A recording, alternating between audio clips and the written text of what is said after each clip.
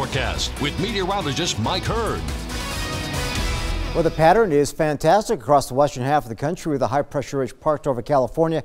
We got a bit of a cool northwest flow, but despite that, temperatures are actually up to about par this afternoon. Now upstream is this next weather maker. We got a stronger cold front that'll be moving in on Saturday, but ahead of that we got this warm front, and that's helping to keep temperatures a little bit on the milder side. Very quiet tonight into tomorrow. Looks like a fantastic Friday setting up across the entire state, but by early in the morning hours Saturday we got this weak system trying to kick off a few snow showers across northwest Montana, but then a cold front will start to drive into the Butte area by about 7 or 8 o'clock Saturday morning, and then it's dropping down into Bozeman a little late morning, early afternoon. So there's going to be some off and on rain and snow showers, some gusty winds with this, and some mountain snow likely to follow us into Saturday evening and into Sunday morning. Not all day Saturday or all day Sunday, but there's going to be a little bit of off and on wet weather with this and a drop on temperatures as well. So enjoy tomorrow because the temperatures won't be quite as nice as we get into Saturday. 42 degrees right now in Butte. 43 was your max today.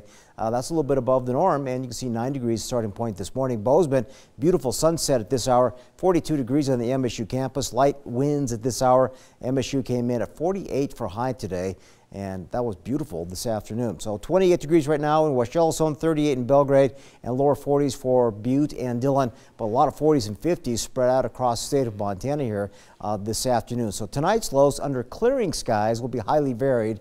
Most of us in the 20s, but cold spots with a lot of snow on the ground, higher elevations. Wisdom could be falling a tiny bit below zero in the overnight. Tomorrow, lots of 40s, maybe even outside chance of a low 50 in here. Abundant sunshine, should be a dry Friday. As you move southward again, West Yellowstone could dip a little bit below zero, but teens and 20s, those will turn into 30s, 40s, and 50s tomorrow, and lots of sunshine. So it should be a fantastic Friday for southwest Montana. Now Saturday, we'll start to pick up a little bit of off and on rain or snow showers for Butte, along with some, or for Bozeman rather, along with some gusty winds. But again, it's not going to be all day long. Some of that could spill into your Sunday morning, but temperatures will be a little colder behind that front Sunday into Monday.